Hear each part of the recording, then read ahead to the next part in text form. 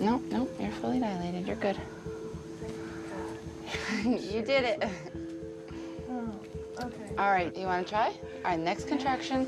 Let's get your legs up.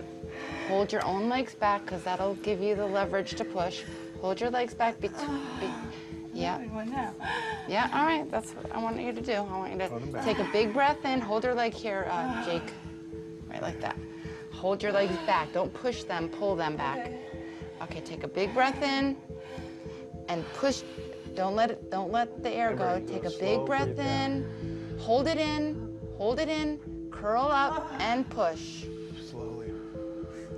The nurse helped me through it a lot. I had to push and then just take a super quick breath and then push again just to try to push him out, you know, quicker. Take a big deep breath in and hold it like you're underwater.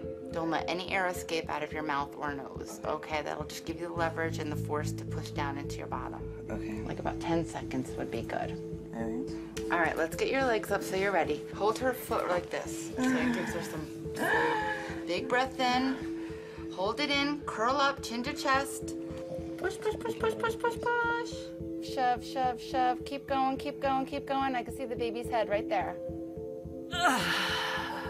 Okay, is the contraction over? Yep. You're doing great. At one point, I thought the nurse might be delivering the baby because it just happened so quickly. Dr. Delpret, she ruptured, and she's fully dilated, and we're pushing, and I see cap it. Okay. She's coming. I just got paged. Natalie's fully dilated and she's pushing, and they can see a little bit of the head, so she's starting to crown. And we're just gonna go in and see how she's progressing. And hold it in. Hi, I'm back. Shove. Keep going. Come on, push, push, push, push, push, push, push, push, push. More than that, more than that. Keep going, keep going, keep going, keep going. Nice. She told you there was a little bit of meconium when you broke your I water? can call from Okay, here. so what'll happen is when the baby's first born, I can't give you the baby.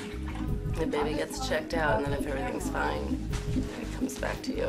She said it had slight meconium, which means that the baby is under some sort of stress. I was kind of bummed out because I really wanted to experience that moment when they put the baby right on your chest right after the baby's born. Is it meconium, or is that something to worry about? Basically, the baby's poop, okay? Yeah. That's in the fluid. Right.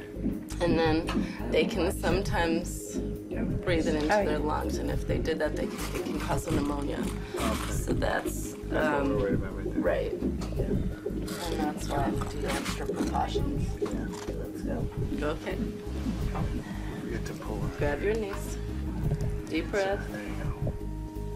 Okay, shove, shove, shove, shove, shove, shove. Keep going, keep going. More than that, more than that. The pushing, it took me a few tries to get the hang of it because we practiced it in our Lamaze class, but they said that you won't be able to do it until you're actually doing it, which is true because you just, it's like something you haven't experienced. Good job. Yeah, you better hurry. You better get cracking, lady. Okay. Curl up and push. Come on, more, more, more, more, more, more, more.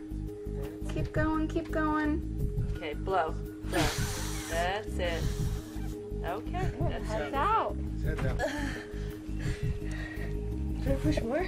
Not yet. There's a quarter of the baby's neck.